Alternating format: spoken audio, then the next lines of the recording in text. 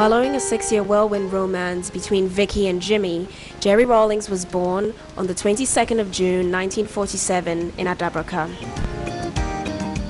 As a child, he attended Mrs. Sam's school, where he developed a love for the arts, playing in Julius Caesar and other Shakespearean roles. He progressed to Achimota School, where he set eyes upon and became smitten with a certain Agyeman sister.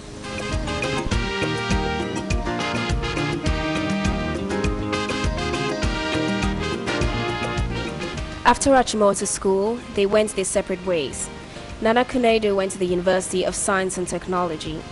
While pursuing her degree in interior design, she immersed herself in university life, making lots of friends and taking part in various activities.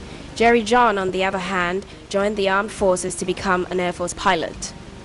Flying was his passion, and therefore it came as no surprise when he'd won the Speedbird Trophy for outstanding performance in the flight school. The Speedbird Trophy went to Lieutenant J.J. Rawlings for being the best Air Force cadet of the flying training school.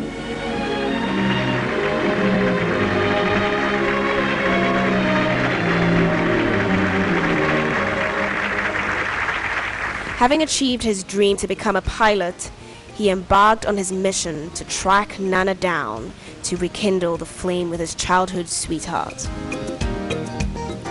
After a very long courtship, lasting almost a decade, they got married on 29th January 1977.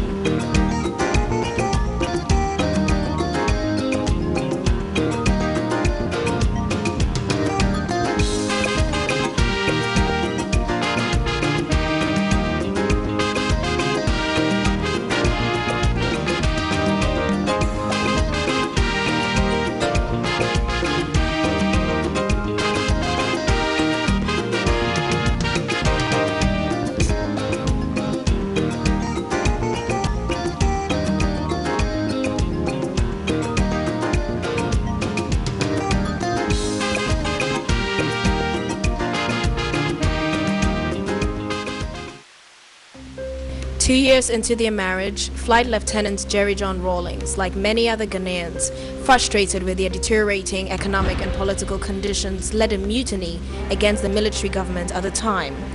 Following an unsuccessful uprising, what should have been a closed military trial was opened to the public in an attempt to make scapegoats of Rawlings and his men. For the first time in Ghana, a group of junior army officers had attempted to pull down a military regime made up of senior army officers.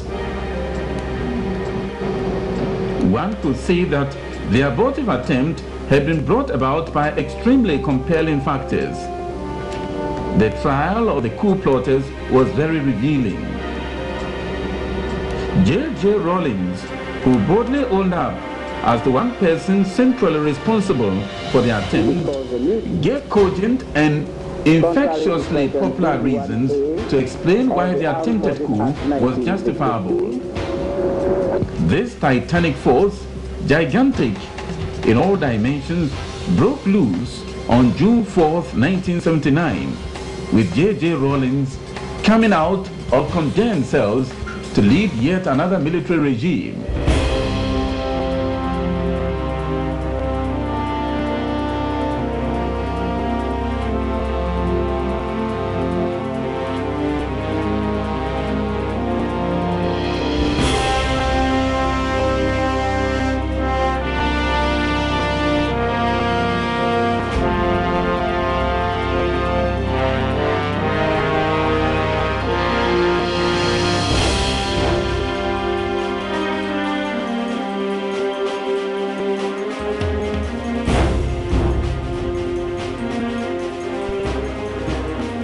During the AFRC's short stay in office, they underwent a house cleaning exercise of weeding out corruption in the system.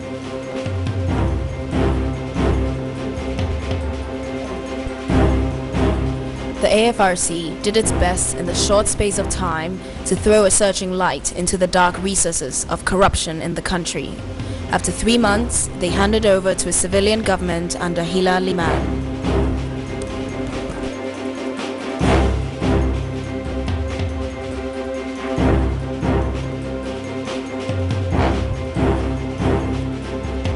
We of the Armed Forces Revolutionary Council during our short stay in power, have demonstrated openly what many people had only suspected before, namely, that the holding of office in government in this country had in almost all cases been used to plunder the wealth of the nation.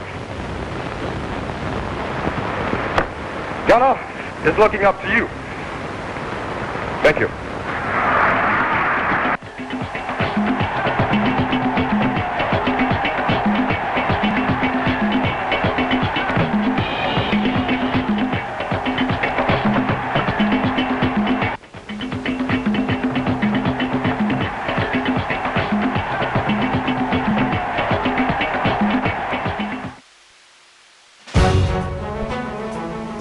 The political and economic situation of Ghana did not improve, and by 31st December 1981, the Third Republic had been suspended to be replaced by the Provisional National Defense Council, led by Flight Lieutenant J.J. Rawlings.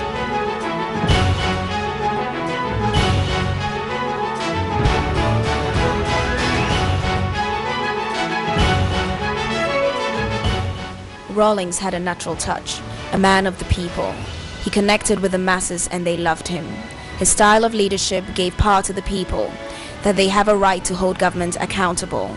In his usual hands-on approach, JJ and the PNDC mobilized the students and professionals to join hands with the masses in rebuilding Ghana.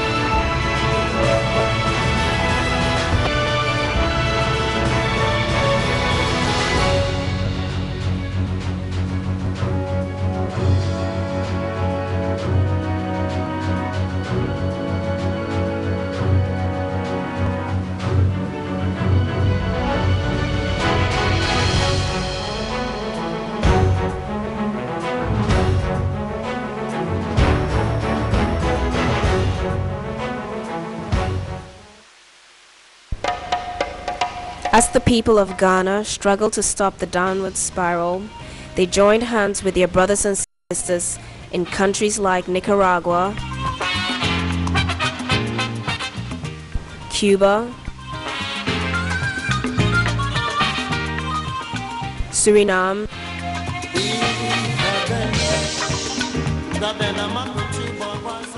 and Burkina Faso in what came to be known as Solidarity in Struggle.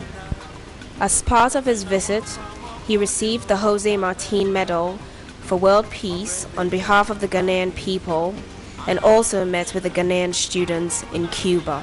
The chairman receives the Jose Marti Medal for World Peace from President Castro at a solemn but impressive ceremony.